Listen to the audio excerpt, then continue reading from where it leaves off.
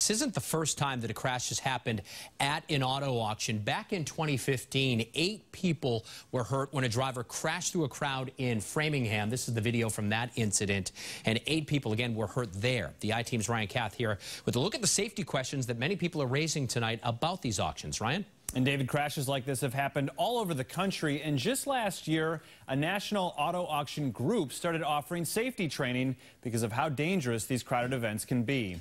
There are plenty of questions tonight, like was there some sort of mechanical failure with the vehicle?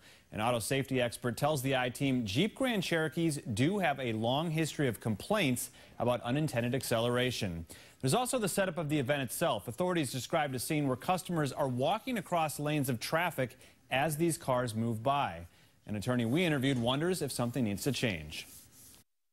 As we've seen these incidences, high up on the list really should be, again, protecting the public, making a barrier, making a safe space and protected zone where the public can stand. We don't let pedestrians walk in the middle of traffic, and neither should we let them approach these vehicles moving by at any rate of speed.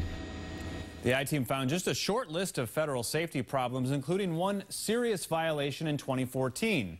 In that case, OSHA cited the business for not putting the proper safety measures in place to protect employees from moving cars while they were performing maintenance.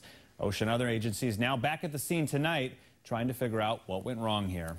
For the I-Team, Ryan Kath, WBZ News. Ryan, thank you.